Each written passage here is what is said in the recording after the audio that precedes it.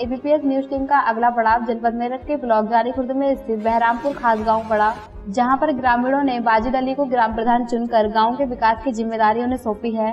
वर्तमान प्रधान द्वारा गांव में विकास कार्य बेहतर तरीके से कराए जा रहे हैं। लगभग 7000 की आबादी वाले इस गांव की जिला मुख्यालय से दूरी 25 किलोमीटर तथा ब्लॉक से दूरी मात्र 9 किलोमीटर है। लगभग 4300 वोटर वाला यह गाँव विकास के पथ पर अग्रसित है। बात अगर शिक्षा के स्तर की जाए तो गाँव के जूनियर एवं प्राइमरी विद्यालय में लगभग 247 बच्चे शिक्षा ग्रहण करते दिखाई दिए, जो विद्यालय में शिक्षा की बदहाल स्थिति को बयां करने के लिए काफी है। गाँव में 460 राशन कार्ड धारक हैं। बात अगर विकास कार्यों की जाए तो गांव में पेयजल आपूर्ति व्यवस्था दुरुस्त करने के लिए 90 हैंडपंप लगवाए गए हैं तथा 12 और हैंडपंप लगवाने की सरकार से मांग है। वहीं विद्युत व्यवस्था दुरुस्त करने के लिए गांव में 150 विद्युत पोल, 6 विद्युत ट्रांसफार्मर व 8 सोलर लाइटें भी लगवाई गई हैं। इसी के साथ गाँव में 20 सीसी टाइल्स रोड, स्कूल में शौचालय व पानी की टंकी, पंचायत घर की मरम्मत, नालियों का मरम्मत कार्य तथा पानी की टंकी, प्रधानमंत्री आवास योजना के तहत 4 आवास व स्वच्छ भारत मिशन के तहत 376 शौचालयों का भी निर्माण कराया गया है। वहीं ग्राम प्रधान ने एबीपीएस न्यूज के माध्यम से गांव में कन्या डिग्री कॉलेज, हॉस्पिटल,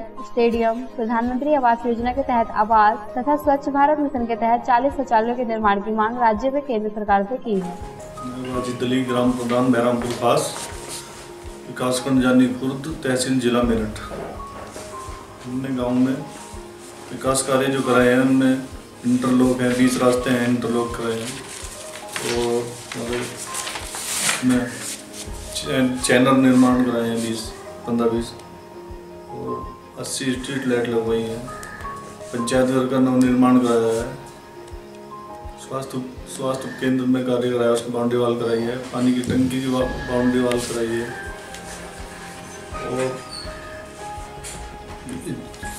उसमें प्राइमरी स्कूल जो है बच्चों, उसमें स्वच्छ शौचालय बनाया है आधुनिक रूप से और उसमें फ्लोर टाइल्स लगाए हैं इंटरलॉक। और हमारे गांव में हमें जो एक समस्या है, हमारी लड़कियों को पढ़ने के लिए बहुत दूर जाना पड़ता है शहर में, तो एक डिग्री कॉलेज बनाने का हमारा कन्याओं का डिग्री कॉलेज बन जाए, जिससे गांव की लड़कियां शिक्षा ग्रहण कर लें। और एक स्टेडियम होना चाहिए बच्चों के खेलने के लिए और एक हमारे यहाँ नहर है, उस पर एक पुल होना चाहिए, जिससे उसकी वजह से गांव का वाटर लेवल बहुत नीचे चला गया।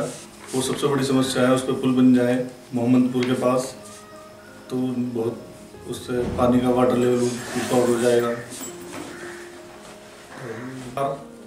और पात्र व्यक्ति हैं उनके बनने चाहिए आवास, प्रधानमंत्री आवास योजना से बन जाने चाहिए। काफ़ी लोग गरीब हैं और बगैर भेदभाव के हमने बहुत गांव में सारे में काम कराया, हर वर्ग हर जाति का काम कराया, किसी को कोई भेदभाव नहीं किया और आगे भी ऐसे विकास कराना चाहते हैं कि गांव में सभी का विकास हो।